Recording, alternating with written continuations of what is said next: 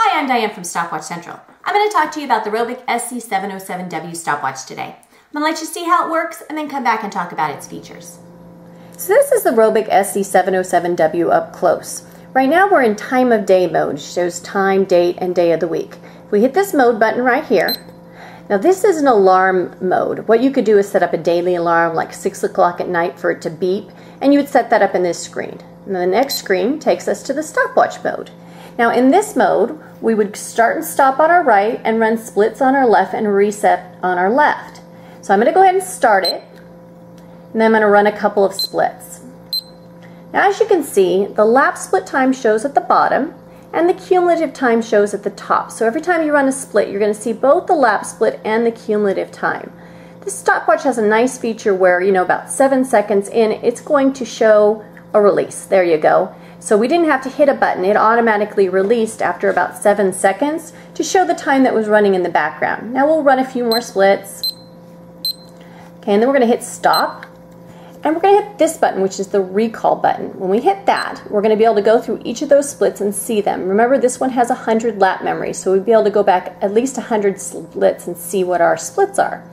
So as it goes backwards. So 6, 5, 4, 3, 2, 1. And then when you're all done, you can hit reset at the top here, and you're ready to start timing again. And that's how that works. Now we're going to hit the mode button. Because we did a recall, it's going to, when we hit the mode button, start us back at that time of day. So we're going to go back through the alarm and a stopwatch. Then the next mode here is what they call a target time. You could set up 5 different target times and then see if you could make those target times by using this screen. We'll mode over one more time. And right now, right here, we're in countdown. Now it has 5 separate countdown timers, and these countdown timers, depending upon how you set them up, you can either set just 1 if you wanted to, or you could set up to 5. Now to set it, you're going to push this button right here and hold it. Now countdown CR means countdown repeat.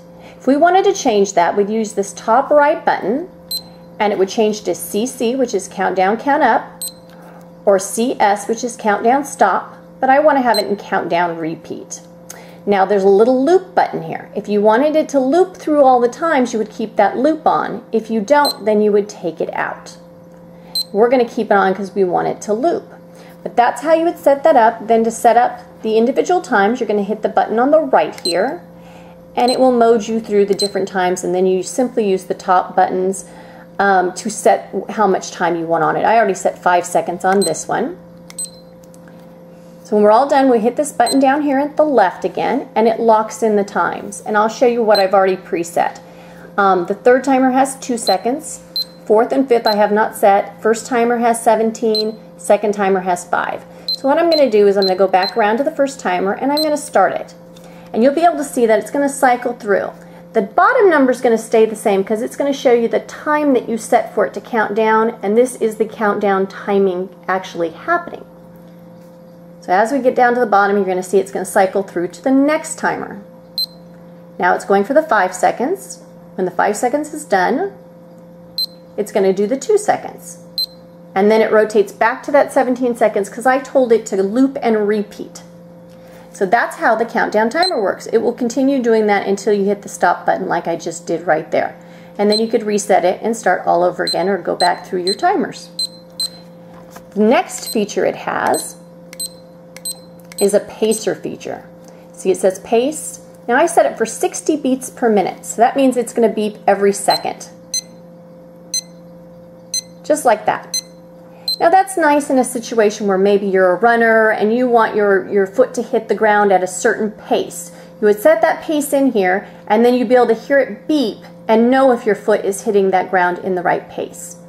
So those are the basic features of the Robic SC-707. So now that you've seen how it works, let's go through the features of the Robic SC-707W. It has a time of day mode, a stopwatch mode that can count 1/100th of a second up to 16 hours. It has a multi-mode countdown timer that when it's done counting down can either stop, count up, or repeat, depending upon how you set it up. It has 5 separate countdown timers. It has a pacer, it's water resistant, comes with a 1-year warranty, and a breakaway lanyard.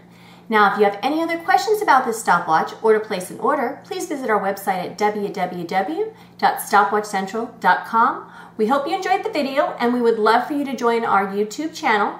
That way, as these new videos come out about the different stopwatches, you'll be the first one to see it. So please join us. Hope you have a great day.